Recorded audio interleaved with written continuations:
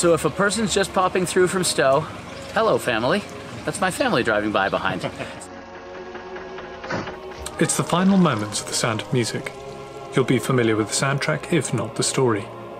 Maria and the family von Trapp are escaping Austria and the Nazis. They're left climbing over the Alps into freedom.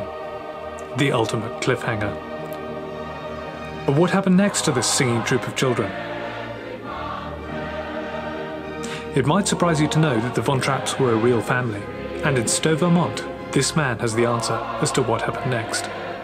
He was vocal in his opposition to the Nazis, and my grandmother convinced him that they had to leave. And then a concert promoter in the US who wanted them to give a concert tour over here sent over 12 transatlantic tickets to bring the two parents, the 9 children, and the Father Wazner, the choir conductor. So I'm Sam von Trapp. My father Johannes is the youngest son of Maria and the Baron. And my father was actually born here in the United States. So my grandmother Maria was pregnant when they left Austria in 1938. My father was born shortly after they arrived, early in '39.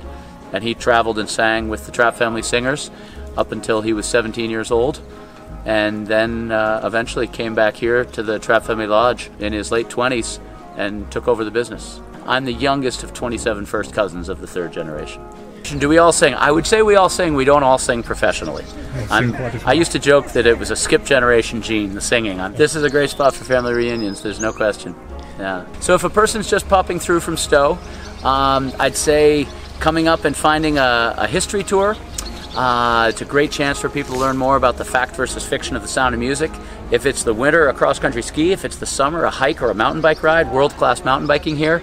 And it's always nice to finish the day with one of our beers brewed right here on the property, either at the beer hall or here in the main hotel or at our cafe house bakery.